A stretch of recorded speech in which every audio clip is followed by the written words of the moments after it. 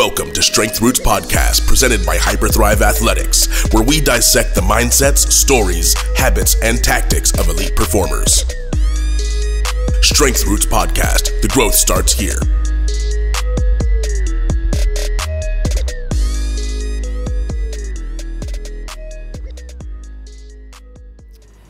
Let's get right into it.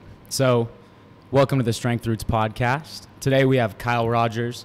He's the Director of Athletic Performance at CSU Northridge. So we're actually in the weight room at Northridge now. So welcome, Kyle. Yeah, thank you guys for having me. Absolutely. Yeah, so we're down in LA right now, kind of made the trip down to record a few podcasts. And this is our first stop on the tour. And I think a good way to kind of introduce it would be like where our relationship started. So I think we've known each other, it's like 2 years now, Yeah, right? probably, yeah. And we've had some awesome conversations along the way, hopped on the phone multiple times, and we've kind of, chopped it up about performance, but just a ton of other stuff. And it's always been a great conversation. So right when we started this podcast, it was like one of the first people I thought of was, I want to get Kyle on this podcast because, the conversations, I remember we had probably the second one, we're like, man, we should have recorded that. That was like a podcast. Every time we talk, I'm like, man, people would probably pay to listen to this shit. Yeah. Or just be like, God, these guys need to get a life. Yeah, seriously. No, but they've always been great. So I think where we want to go with this podcast a lot of the times is just to allow people to tell their story and kind of, how they got to the situation you are. Obviously, with your background, you've been in some incredible positions and gotten to work with some awesome athletes. So I really want you to kind of just tell us a little bit about, your childhood, where you're from, and then how that kind of transitioned into what you do now. Yeah, so I grew up about 30 minutes south of Seattle, Auburn, Washington. I played multiple sports up until like late middle school, early high school, until I just started playing baseball. Basically, I peaked early, Yes. big 11, 12-year-old all-star guy. A legend. But, it sucks, too, because I was always the biggest kid on the team. I was, from age, 12 to, 15, I was, biggest kid on the team, best kid on the team. And then I stopped, and everybody else just kept going. Just watched them grow. So I played baseball all through high school. Went to college. Actually, my senior year of high school, I became a pitcher only. Mm-hmm. And basically the fall before my senior year, we went and played a bunch of junior college teams. And that was when I kind of knew this hitting thing's really hard. I think I'm just going to pitch. I remember standing in the box and just couldn't wait for the at bat to be over. Couldn't wait. And then I was like, I think I'm going to be done with this. I think I'm just going to pitch. Yeah. So went to college. And by the time I got to college, I was the epitome of the guy who doesn't throw hard but knows how to pitch. Mm-hmm. And I hate saying that because now working in college athletics and being at Driveline, working in player development, you make fun of the guys who say that, but mm-hmm. That's truly who I was. And so that's kind of where I found the weight room. It was kind of I knew the weight room was a means to performance. Yeah. I did what I read I thought was right. I ran all the time. I tried to squat the house. Probably stayed away from too much upper body stuff. Mm-hmm. Bench to 90 degrees, all that good stuff. But, it was through trying to throw harder because I was this guy who didn't maybe get the opportunities I wanted because I didn't throw hard. That was where I kind of developed my work ethic in the weight room. Yeah. Was just this endless pursuit to try and figure out how to throw harder. Yeah. But anyway, so went to junior college, got redshirted my first year. Actually had a really good fall, but again, just coaches weren't real big fans because I didn't throw hard. So redshirted. Following year, I transferred to Green River Community College, played for Tanner Swanson and Billy Boyer, who are now in pro ball. Tanner Swanson's with the Yankees and Billy Boyer's with the Twins. And those two guys took a huge chance on me, but basically when I transferred in, I threw a bullpen and they were like, hey, have you ever tried to do anything different or throw sidearm or anything? And I was like, No, but I know what that means. I know that this is my last chance. If I don't do this, I'm not going to play baseball anymore. So I learned how to throw sidearm, and they basically told me like, hey, like we have like 6 or 7 guys who are just like you, like low 80s, over the top, generic righty. So you want to try something different. So I did it. Ended up being like the go-to guy. Had like 2 really good years. Went from a guy who, basically got cut or like pushed out of another school, and took my last chance to be, and was one of the dudes, and then got an opportunity to go out and play a 4-year. So then I went to Belmont Abbey, which is in North Carolina, Division II school. Led my team in appearances 2 years there. So ended up having 4 pretty good years of college. Yeah. But as far as like the academics and stuff went, like I just wanted to play baseball, so I didn't look to see what they had or anything like that. So I have kind of a unique background, or a unique path, I guess, to strength and conditioning. I got my degree in sport management. Yeah. I don't have a kinesiology or exercise science background, but I just fell in love with strength and conditioning, and I guess that's where I started getting interested in it. Yeah. I think, my perception a lot of times was, I guess everybody kind of expects when you see somebody successful, you're like, they knew exactly what they wanted to do young, and you meet so many people in the strength and conditioning field who had no idea they were going to go into strength and conditioning. Like, I went into school as a graphic design major. You thought you wanted to do physical therapy. You were probably a little bit more like him, Aaron, where you just wanted to play baseball and you didn't really care what you studied. But then I think what I hear from your story is like, you saw what it could do for you, strength and conditioning. So was it kind of figuring out what it allowed you to do and how it made you successful as a baseball player, and how it affected you just as a person, that kind of pushed you into strength and conditioning? Yeah, well, I guess when I graduated, I had this degree in sport management, and I just knew that I wanted to do something with sports. Yeah. And so I ended up having 2 part-time jobs, and one of them was working in the athletic department at Green River Community College, doing basically like sports information. It was like basically a made-up role that the athletic director just gave me because he liked me. There you go. But it was like sports information, and then just like basically all the stuff he didn't want to do, like all the paperwork stuff he didn't want to do. And then another part-time job where I went to the facility that I trained out of as a high schooler, and started coaching athletes. Started, whether it was pitching, whether it was strength and conditioning, I started coaching athletes. And after a full school year of doing that, then I kind of made the decision of, I knew I wanted to go one of those 2 paths.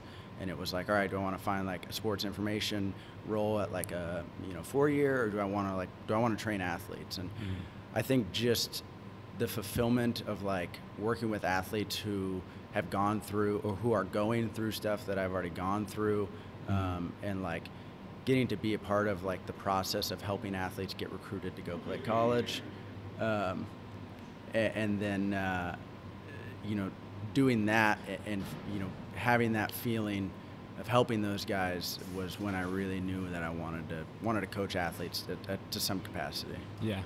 And then, so from there, how did it transition into you being full-time in strength and conditioning? Where did that come? Yeah, so I became full-time at the place called Diamond Sports Training Center in Sumner, Washington. And I basically created this program that was called Power Training, which was like basically, I guess now looking back, was kind of like a Driveline junior. We threw plyos, we threw weighted balls, and then I trained them in the weight room. And so they ended up hiring me full time, and the way that they were able to hire me full time was like, hey, you're gonna coach our like marquee 18-year-old team, and then you're gonna train our entire, they call it the senior program, which is like probably roughly like 16 to 18 teams, ranging from like 14 years old to 18 years old. And so I would train those guys during their team practice in the weight room, and then I also had like this program where they could come after school and do the full program. And so I started doing that full time, and really just started like reading Cressy's stuff. I went to Tony Gentilcore and Dean Somerset's hip and shoulder workshop, and like that was where I first learned like how to assess an athlete. Yeah. And so I was like, all right, this is really cool. Like, I'm going to start assessing my athletes when they start training with me. And then you start like developing programs based on that. And then basically like that's kind of how I got into Driveline. I'm sure we'll get more into that later, but that was kind of how it just started, kind of like a snowball effect. It just kind of started getting bigger and bigger and bigger. Yeah. And now what point in time did you kind of make that switch? Like, all right, I need to really start studying this stuff and perfecting it, like learning from the best in the field. Was that while you were in college, or was that once you stopped playing baseball and then you started training? I guess it was partially, probably like my senior year of college, was when I started kind of researching, you know, like what other people did for training for baseball, and then getting into actually training athletes. And actually the guy that I worked for at Diamond Sports had Crussey's like maximum strength handbook, like his first book he ever wrote. And so that was kind of like my first introduction to like him and like somebody of his status. And so then it was just like, how do I become more like him? Mm-hmm. And I remember, I think every coach kind of goes through this experience, and I think it helps having the foundation of a kinesiology degree. But it's like when you have to step away from that classroom and taking tests and just being lectured to, and you are in front of an athlete or a group of athletes, and okay, now it's time to coach. It's like a lot of people feel unprepared for that, right? Where you step from a sports management degree straight into coaching and pretty much what it sounds like running your own program. Like, did you feel prepared to coach those athletes when the time came to have to actually coach? I mean, at the time, I probably thought I was. Yeah. But looking back, like now looking back, if I were to look at what I did with them, yeah, it's probably like, obviously, you know, they're high school kids, you know, 14 to 18. Like, realistically, anything you do with them is going to work some. But probably not. No, I mean, but I think that's what's helped me be the coach that I am, because I had to learn on the fly. Yeah. I had to figure it out.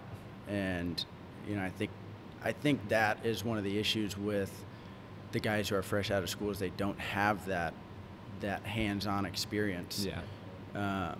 You know, like we'll have interns come here who, you know, are fresh out of our master's program or fresh out of our undergrad, and like their knowledge and their intelligence is unbelievable, but when it gets time to go on the floor, they don't know how to interact with athletes. Yeah. Or they spend 10 minutes with the same athlete trying to teach them how to do something very simple, and it's like, you know, like give them a cue or two and move on. You know, work to the next guy, and I think that those are things that you develop over experience. And I think that I've kind of used it as maybe like a little bit of like a chip on my shoulder of like, I don't have that education background of a kinesiology degree or an exercise science degree, but I have worked with a lot of athletes, and I've done different things and seen different results, and that's helped shape my philosophy. And I think, in my opinion, a good way to kind of segue into the next chapter of your life, which would be Driveline Baseball, is if you look at the background of Driveline Baseball, the creator, Kyle Bodie, it's not like he had a baseball background. Like, he just learned through implementation and learned through testing and trial and error. So actually I guess that's a good way to kind of segue into what was Driveline experience like for you? What did you learn out of that? And I guess kind of obviously they're known for their environment, so if you can kind of touch on that as well. Yeah, I think, and the perception of Driveline, I think is I guess for anyone who doesn't know Driveline, we should probably describe Driveline, and I think you could probably do it better than anybody. Yeah, so Driveline is, I guess, you know, their slogan, I guess, is they're data driven. And what's funny is when I worked at Diamond Sports, I actually I started to like despise Driveline. I thought what they were doing was so dumb. And you know, they're a baseball training facility located, again, just south of Seattle. I guess Trevor Bauer is like their poster child. Him and Kyle Bodie formed a relationship years ago, and you know, there's been a number of professionals, minor league, major leagues, that have trained there. But you know, they're kind of known for pushing the envelope, which I guess is what I thought was the most cool thing about working for them at the very beginning, was like, and they kind of pride themselves on pushing the envelope. You know, they didn't want to conform to the way that other people did them. You know, they wanted to try and find the best way to do things, not just what has worked already. Yeah. So, you know, they've obviously grown a ton. They have, you know, full biomechanics lab now. They're getting force plates, or they have force plates, but they're getting more force plates for when they move to their new facility. And so, you know, they're kind of the information or data capital of baseball right now, and player development, really. And they're kind of shaping the way that a lot of organizations are starting to attack player development. But I guess the way that I got there was I trained a guy at Diamond Sports, Brandon Mann, who was like a lifetime minor leaguer. Like played in the minor leagues for like 14 years, went to Japan, played in the big leagues in Japan, came back, played in the minor leagues, played indie ball, and then finally made it to the big leagues at like age 34. That's awesome. But I just ran into him. Actually, I was at the gym working out, and I overheard him talking to somebody else, and went up and introduced myself. And I was like, "Do you play baseball?" And he's like, "Oh yeah, I'm in the Pirates organization." And I was like, "Oh, that's cool. Like, you should come check out my stuff I got going on at Diamond Sports." So I ended up training him for like 2 off seasons, and then the next off season he needed to throw a bullpen, and Alex Berg was his friend who would catch all of his bullpens. Alex Berg was another minor leaguer, now works in player development for the Rangers. And Alex Berg was like, "Oh yeah, I'm going to Driveline. I catch a bunch of bullpens there."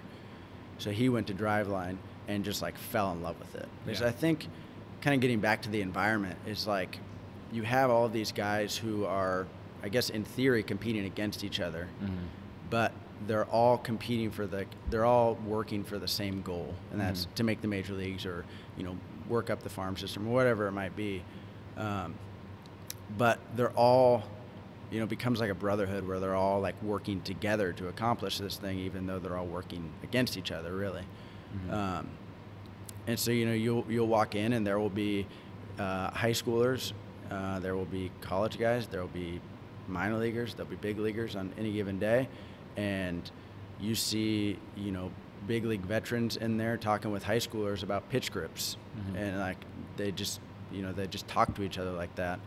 And so I think that's part of the reason that Brandon fell in love with it. And then once he fell in love with it, he was like, "Hey man, like, you got to come over here. Like, this place is awesome. Like, you're going to grow so much when you come here." And so I was like, yeah, I don't know. Like, I was still kind of on the fence about Driveline. Yeah. Like, it just like, because they're so like, they used to always say like, "Driveline Baseball, we're better than you and we know it." Like, that was like the perception of Driveline Baseball.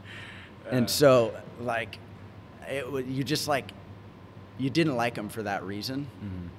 And I think that they all kind of have, all the employees there and all the people who train there really too, like, all kind of have that like chip on their shoulder too, of like, you know, like, we were rejected, you know, like we didn't play baseball at a high level, or we didn't get recruited by you know, big schools like, you know, Rob Hill, for example, you know, played at an NAIA school.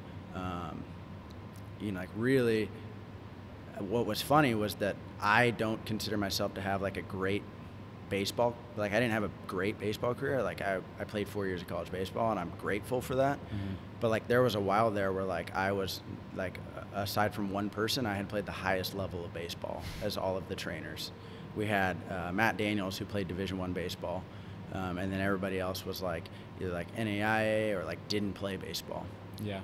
So I think they kind of carry that same chip on their shoulder of like, you know, like, we didn't play baseball at a high level, or we weren't, you know, we didn't throw 100, but we're the ones helping people figure out how to do it. You know, you don't need to have that background to know how to coach someone to do it. And now Rob Hill's with the Dodgers. So Rob, you know, played junior college baseball, played at Westmont College, NAIA, and Santa Barbara, and now he's a pitching coordinator for the Dodgers. Kyle Bodie, I think, played briefly at a Division III school, and now he's the director of pitching initiatives for the Reds. It's definitely a new age of baseball. Eric Jaggers, you know, while he did go to Iowa for a fall, never played a season at Iowa, so his highest level, I guess, of competition would be junior college. Granted, the dude could still probably throw 97 right now from the left side, but But now he's assistant pitching coordinator for the Reds. Sam Breen, another one, played Division III baseball, played in the Pecos League, director of pitching for the New York Yankees. So that's awesome. These guys are just they're changing the game. Yeah, that's incredible. It's awesome to hear all those stories. Yeah. But it's, I guess, one thing that, because there was such a wide range of athletes, right? Like you talked about, from high schoolers all the way up to big leaguers. And we've had this conversation too. It's like, what makes the outliers different? Like the guys that do make it. And so in your opinion, seeing all the athletes that came through Driveline, like what stood out to you about the people who do make it to the next level, even if it's not getting to the bigs, but it's a kid who came in throwing 78, you know what I mean? And made a career for himself just by working hard. Like, what do you think is the difference between that and someone who didn't? Yeah, I think it's tough because I think there's multiple types of outliers. Like there's like Eric Jagers, for example, like he was a little like, I guess for lack of a better term, like psychotic in the way that he approached training. Like he needed to find like that dark space to like go train. Yeah. To find that like heavy metal. Yeah. Well, like, that's Bauer. Bauer's the heavy metal guy. He'll put heavy metal on, which is just interesting because he doesn't I don't think he approaches it with like that same psychotic type of like energy, but like if you watch Eric Jagers train, just like the way that he approached it was so unbelievable. But then on the very flip side of that, you have like a guy like Casey Weathers, who like just was very consistent in the way that he approached things. Like he did his program to a T, no more, no less, and like he saw results. Maybe he didn't get the major league contract he was looking for, the career that he maybe envisioned for himself, but he had success training, was able to come back and pitch healthy and achieve that. But like the way that he approached it, and he held himself to such a high standard. To this day, probably one of the most impressive guys that I've watched in the weight room.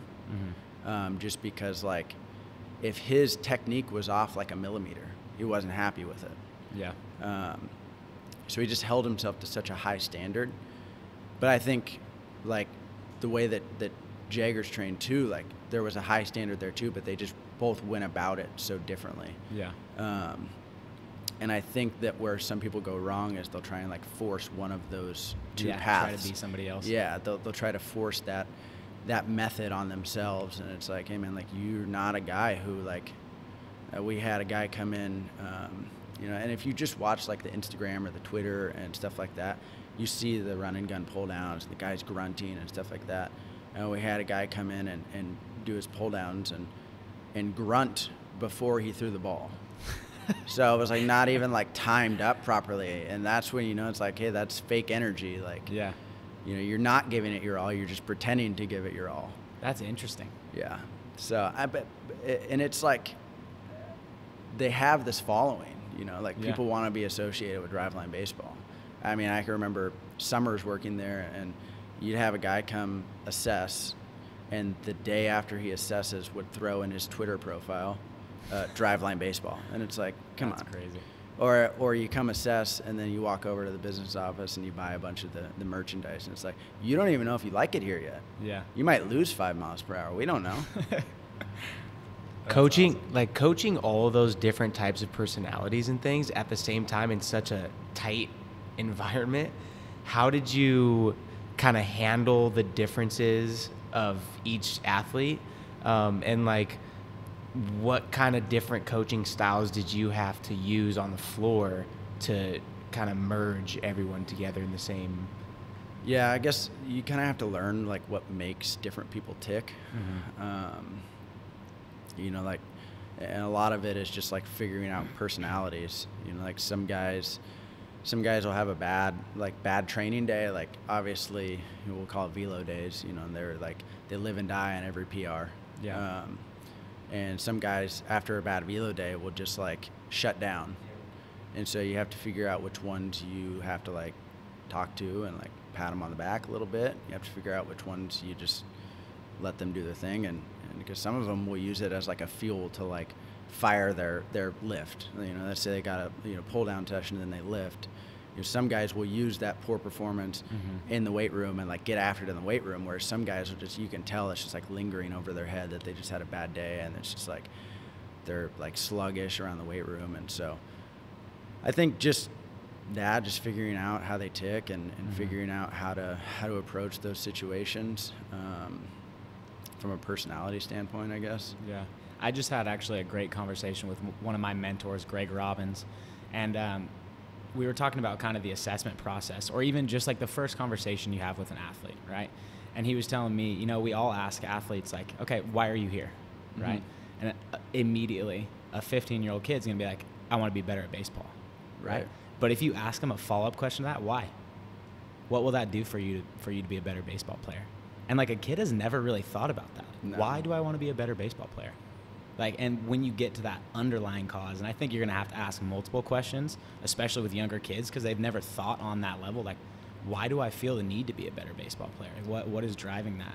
But when you get to that why, like the true why, because everybody wants to be a better baseball player, but what does that mean to you individually? Right? And then once you can kind of uncover that and see what actually is behind the curtain there, then I think you have a better chance of motivating that athlete because you actually understand where they're coming from.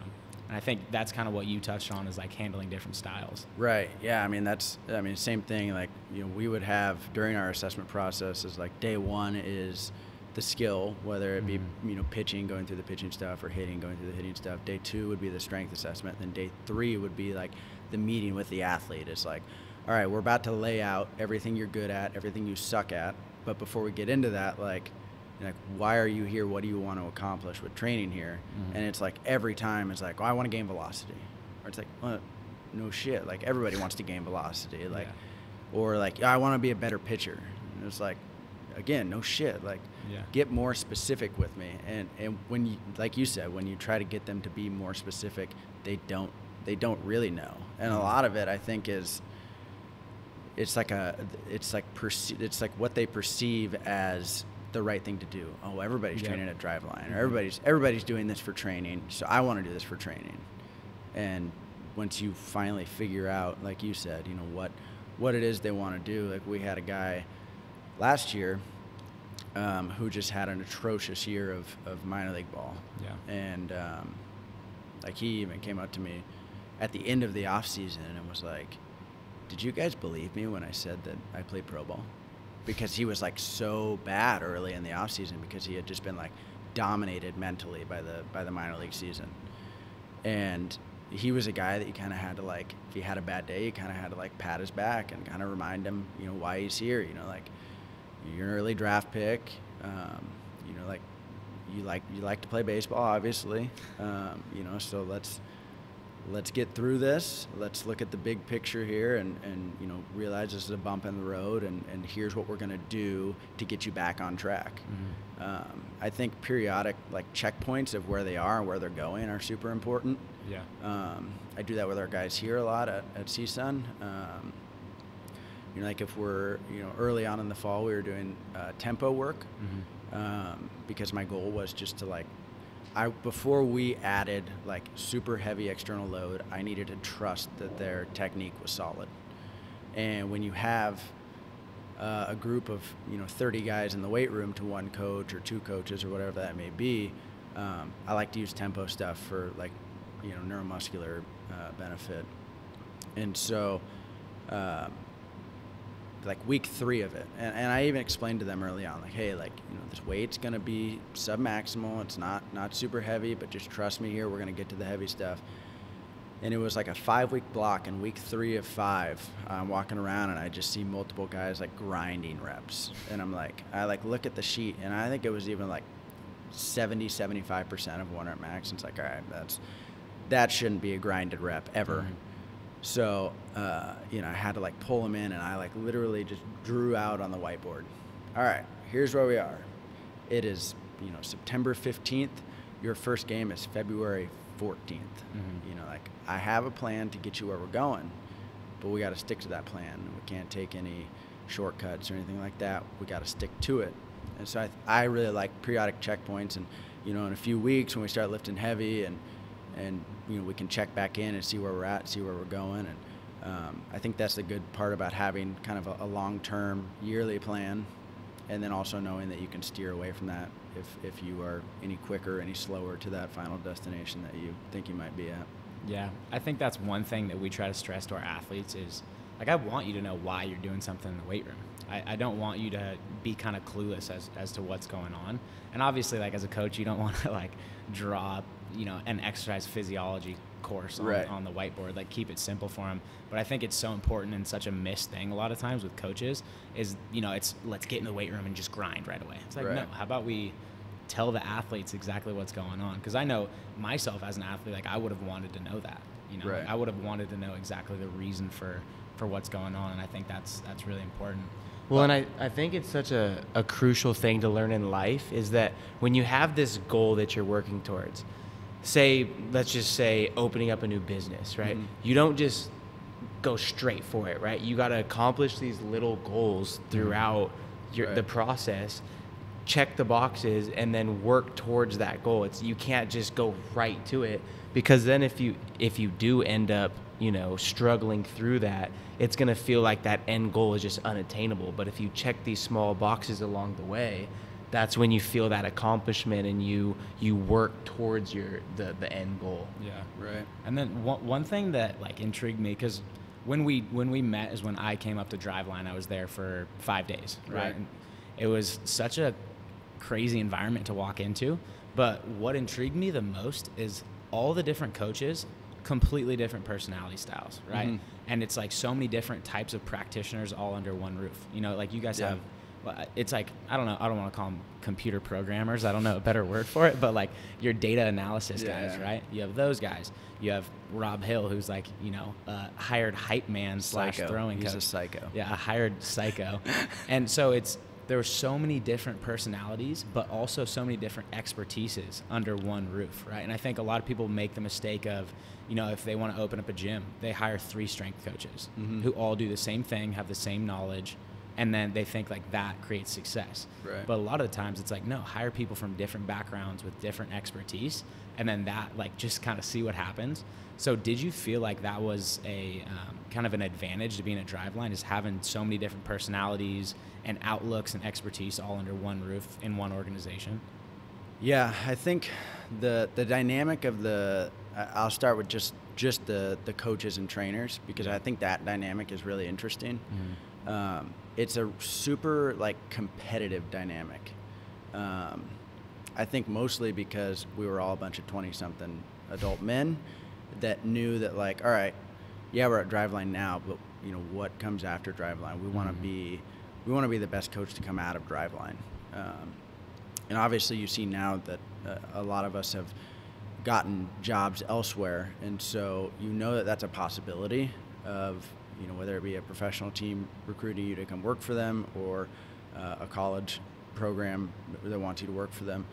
So I think it worked for us and against us at the same time, because we butt heads sometimes because it was so competitive. But I think it also allowed us to, like, grow, because we knew that, like, if we didn't take care of our, like, continuing education, or if we didn't put in the right amount of effort with an athlete, that there was a possibility that either another coach at Driveline would pass us up, or B, they would hire somebody who was better than us, or hire somebody that would pass us up eventually. And so it keeps you honest with yourself to, like, make sure that you're taking care of your business and continue to grow yourself. Mm-hmm. So I think that dynamic is really interesting. But kind of going back to your point of different personalities, of you know, the Alex Caravans of the world, our quantitative analyst, who's one of the more interesting men I've ever met in the world. Side story: he was a late invite to my wedding, and he wore bright yellow cargo shorts and a button-up shirt. That was interesting. I had somebody come into the little room when I was signing my marriage license and said, "Who's the guy in the yellow shorts? He looks like he's going to be trouble." But a guy walks into a wedding with yellow cargo shorts, you start asking questions. Well, and I didn't know either, because obviously when you walk out, you just see, like, top up. So I didn't even see the yellow shorts, but I immediately was just like, that must be Caravan. But yeah, one of the more interesting dudes I've ever met, but also one of, like, the smartest dudes I've ever met. But yeah, I think, and we always looked for that too when we would hire new people. So when we would interview, we actually turned one guy down when we interviewed him for a strength coach job because me and Sam were talking about him, and I was like, yeah, this guy, you're really great. I feel like a lot of our ideas align. We have similar background story. And Sam was like, but I think that could be an issue. I mean, we don't want yes men. We want guys who are going to challenge us on our thoughts and ideas and push us to new, better thoughts and ideas. So that's one of the more interesting dynamics of Driveline, and I think that if you look at their employees now, a lot of their employees have trained there and saw different results from different training, similar to what I talked about with Jaggers and Casey Weathers, and you look at Casey now, who was at Optimum Athletics, and now he's with the Reds, and so he obviously has developed an ability to coach, probably with a similar personality and style that he trained with, whereas you have guys like Rob Hill who are going to coach and train with the personality and style that he trained with, and both can be successful. I think it's just a matter of what athlete you're working with, and that's another thing that I think the personalities helped with at Driveline is shortly before I left, we started assigning athletes to trainers. So an athlete would come in, we would kind of go through the assessment process, get to know him a little bit, and then we would assign him to a trainer that we thought would help him benefit the most. And so the other good thing that does is it gives the athlete somebody to go to. Yeah.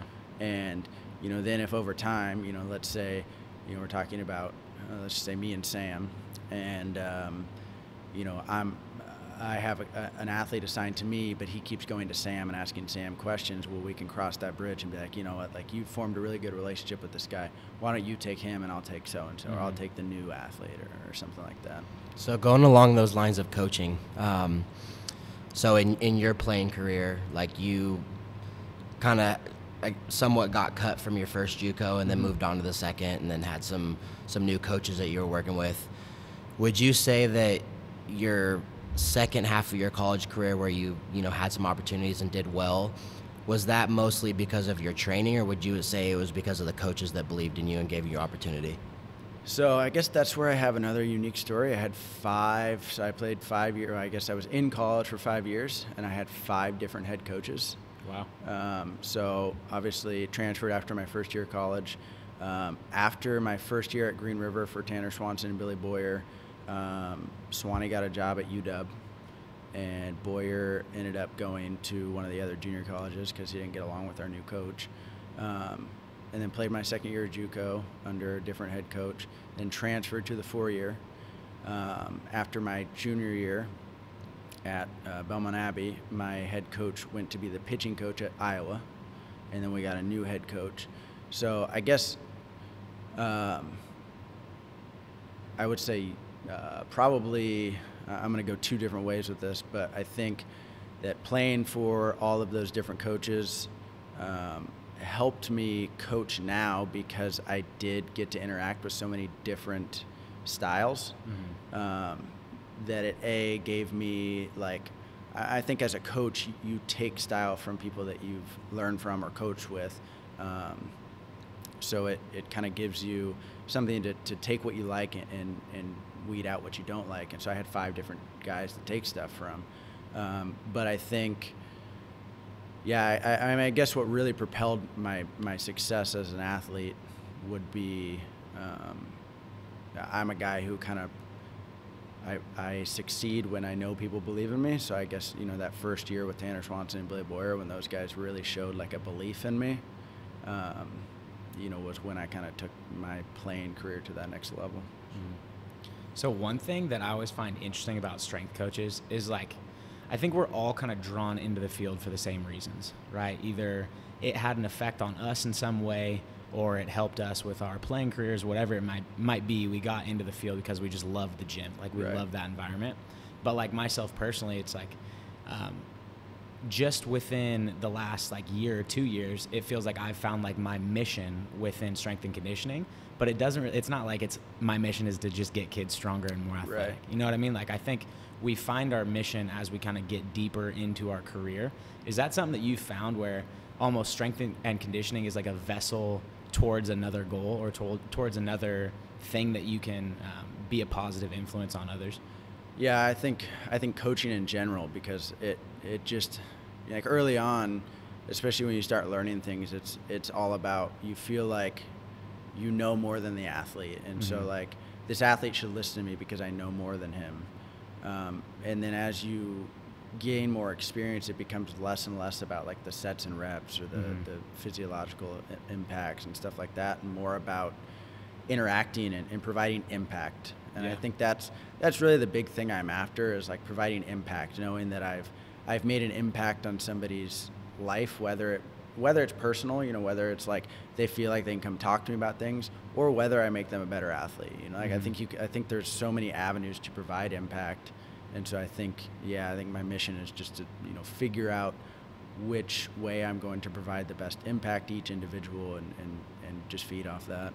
That's an interesting point. I haven't really thought about it like that, that even though my mission might be one thing, it's like the way that mission impacts every different athlete could be completely different.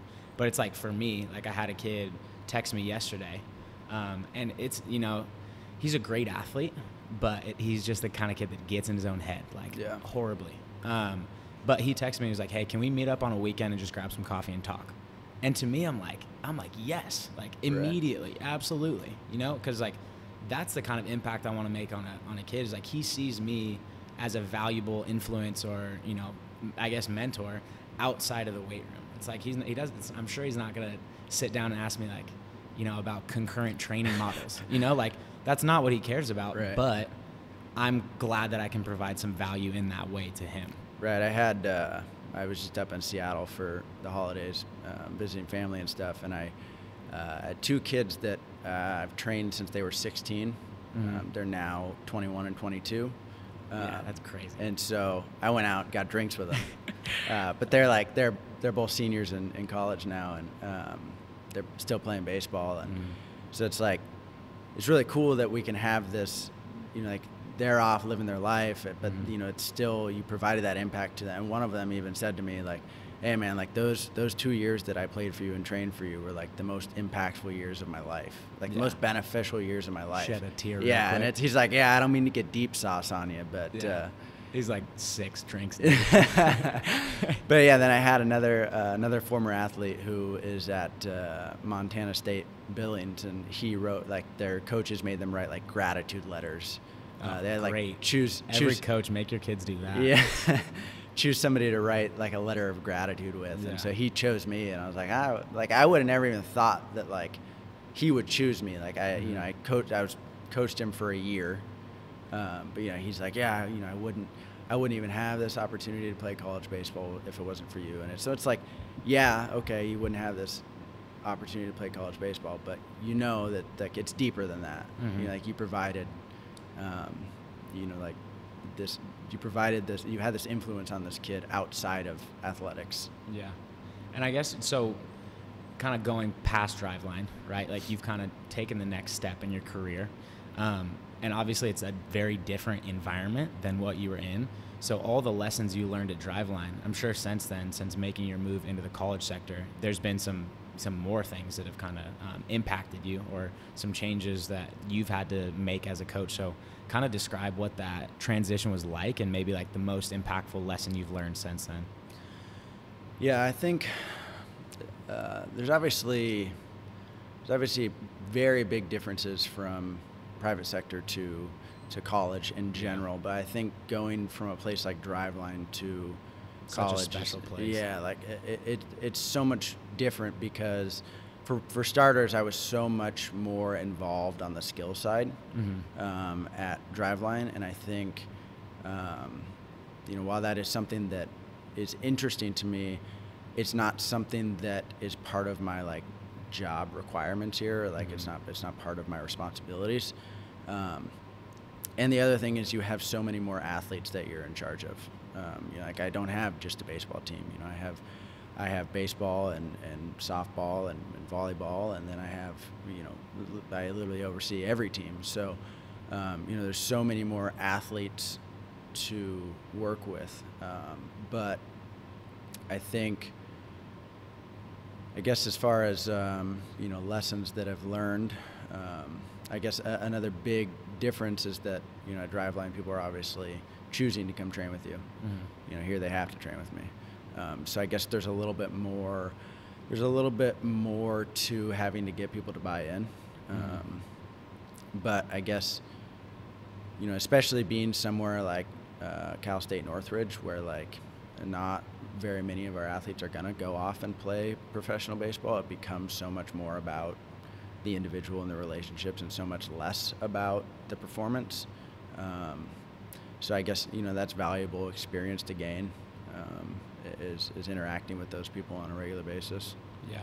And I'm sure it's, at Driveline, there's a very specific kind of person that goes to train there. Right. Where, someone on your women's soccer team is not going to have that same drive. I'm not saying they don't have high drive, right, but their motivators are going to be much different. Right. So, what have you learned about kind of motivating those different individuals, or at least interacting with people who have different motivators?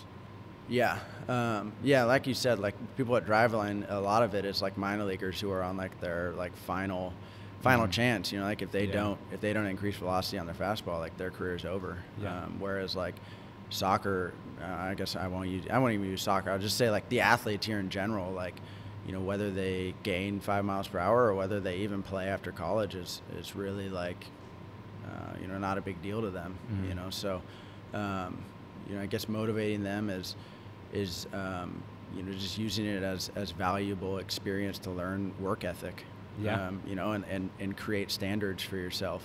I think we hold athletes to very high standards as far as, the way they approach their training and the way that they execute their lifts. So, like when we test, it's not about, how much weight you can get off the floor and say, well, I got it up. Mm-hmm. It's about how much weight you can perform with perfect technique, or whatever that, wherever you're at in that process.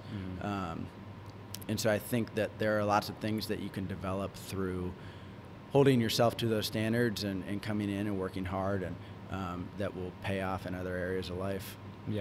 Yeah, kind of like we said about, using strength and conditioning as a vessel to teach other things, right? Teach other kind of values.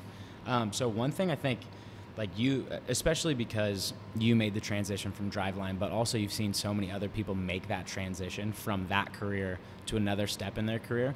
And, that's a huge decision to make. Mm-hmm. So for anyone who's kind of stepping into a new career or just making a change in life, like how did you evaluate that opportunity? How did you kind of take that process, and what was that like, kind of making that large of a change? I mean, moving from Washington to Southern California, obviously, moving from where you had family right. to you don't really know anybody in the area, like that's a massive change. So what was your thought process going through that?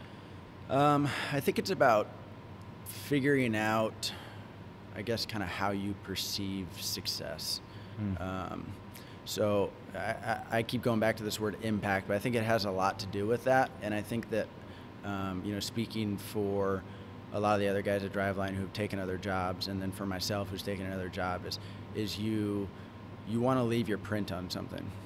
Mm-hmm. So like, I know that those guys wouldn't accept jobs in pro ball unless they knew that they would be able to have freedom and the ability to do things the way that they want to do them, and mm-hmm. provide the impact that they know they can provide. So I guess kind of coming to the decision to come here was like, we had Bob Alejo just took the job as an administrator, and they kind of cleaned house a little bit in strength and conditioning, hired the grad assistant as a full-time employee, and then hired me as the director. And so it kind of presented itself as an opportunity to kind of take something from ground zero and build it up the way that I wanted to build it. And so I think, again, kind of going back to that word impact, is like, you reach a point, I think, with anything in life or any job that you have, where you kind of reach a point where you're like, all right, like, you know, I've given everything I can give to this place, and they've given me everything they can give back to me. You know, how can I take these experiences from here and help build something else up where using somewhere else, build something else up somewhere else, you know, where I can use these same principles and ideas that I've developed over the years and kind of, you know, like I said, leave my print. And then building something from ground zero. Well, when you were coming in here, what was kind of your mindset as far as like what you wanted to accomplish first? Was it first like working on building relationships? Was it getting organized in here? What was like your kind of priority list when you were coming in? Yeah, it was tough. And I guess I would say that I'm still kind of a little bit trying to figure that out because I guess, you know, coming in here, I had never been, you know, I played Division II baseball. We didn't have a strength coach. We had a weight room that was open to everybody. And then our weight room was so bad that they gave every athlete a free membership to the Y down the street. So wow. Like, you know, like strength and conditioning was not a thing at any school that I played at with junior college or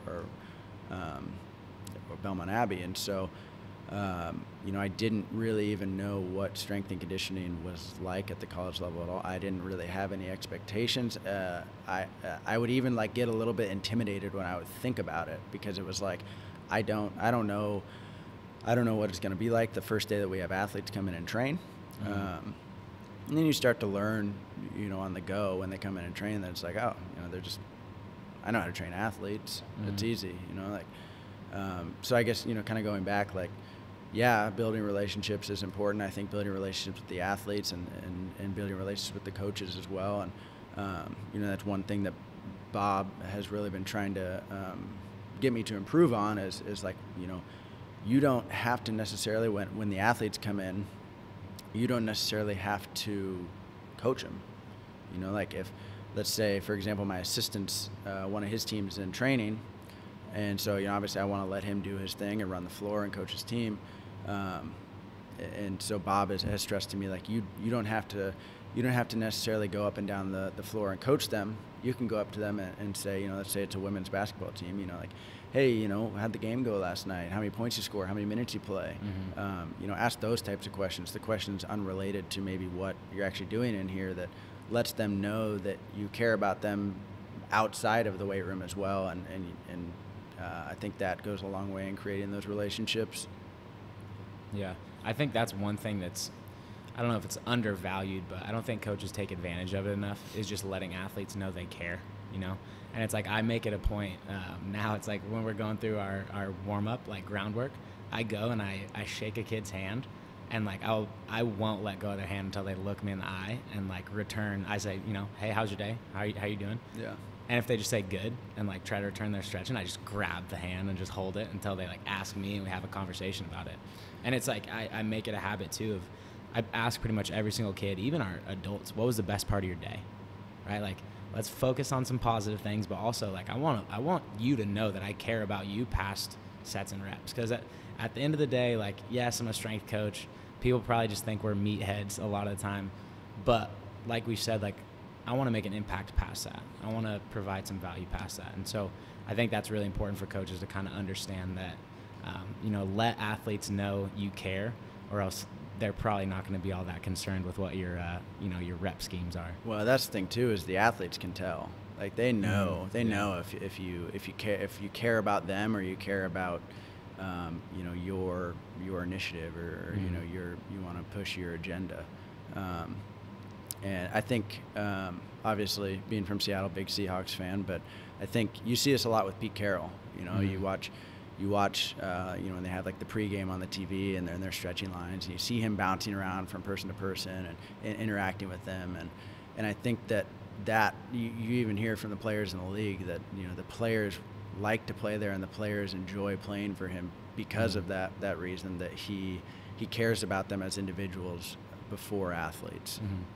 And so I'm kind of going to put you on the spot here, but I think it's a tough question.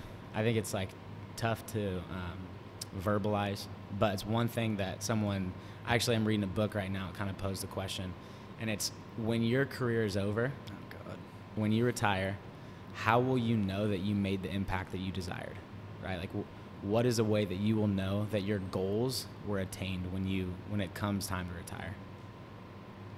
Do strength coaches retire? Is that a thing?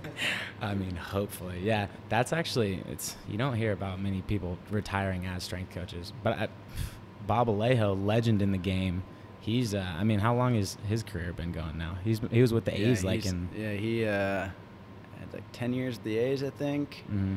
Or he had 10 years at UCLA, a few years at the A's, went to the Yankees with Giambi, mm-hmm. Then went to Santa Barbara, back to the A's, and then NC State. Now he's here at beautiful CSUN. Yeah. But yeah, he's good. He's 63. Just turned 63 not too long ago. Still not retired. I'm gonna have to ask him the question after this. He could. I think he could retire though. Mm-hmm. I think he could. But I guess I'll get back to the question. Yeah, it's tough because I feel like there's not a way to answer this without it sounding super cliche. Mm-hmm. Hey, cliches are cliche for a reason. But I think, like, obviously, we've been talking a lot about, individuals and building relationships and things like that. And I think kind of just building off of that is like, staying in contact with people after you've trained them and being a part of their life at some capacity after you've trained them and knowing that people want to be, how do I say this? People want to be associated with you still, even outside of just, hey, can you write me a program? Yeah. And then, so one question I just like to ask anybody, I think it's an awesome question, is if you could give yourself, from another point in your life, advice, when would you give it, and what would that advice be? Yeah, I think I would give it. I thought about this one. I think I would give it to myself probably like, I was like late college, or early into my career, I guess. I guess this is kind of twofold of redefining success. I think often we compare our success to somebody else's success, even though our ambitions, whether it be career or personal life, may be much different. Because in the era of social media, I think we care a lot about the perception of ourselves from others. So I think that is a big one. I guess I'll even say, to be completely honest, I was worried about posting that I had accepted a job at Cal State Northridge on social media, because I was worried people would be like, what, that guy's leaving Driveline Baseball to go to a mid-major? But then you post it and you get this like outpouring of support, because you realize these people that you've built relationships with are happy for you because you made a decision that you view as successful. And that's the same as my friends and coworkers at Driveline going to pro ball. Is then the thought creeps into my head of, do I want to go to pro ball? But I don't think that's not my career ambition, is not to be in pro ball. And so I think just redefining success, or maybe just refocusing success to be based off of what I view successful to me. And then last one, if you could prescribe one habit to the world, what would it be?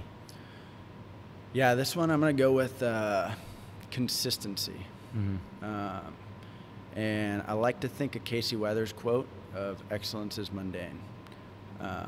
It's really, really easy to work hard, or it's really, really easy to do things the right way when things are going well. I think, but when you approach life with a consistency, or you approach work or athletics or whatever you're approaching, approach it with consistency and know that you can still put in a good effort and still do things the right way, even if you're having a bad day or you don't feel 100%. Awesome. You guys got anything else? Any follow-up questions? Yeah. Awesome episode. Yeah. So wanted to thank you, allow you to kind of, where can people find you? I know you're super active on Twitter. So if people want to follow you, where can they find you?